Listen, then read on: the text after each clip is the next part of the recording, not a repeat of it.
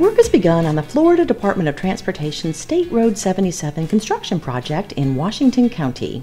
The project will widen 6 miles of State Road 77 from 2 to 4 lanes from the Bay County line to north of County Road 279 Moss Hill Road. Improvements include adding an emergency signal at Spring Pond Road, upgrading the caution signal at County Road 279, relocating the park and ride lot to Crystal Lake Drive, and adding drainage. This 6-mile construction project is part of a larger 20-mile State Road 77 widening project.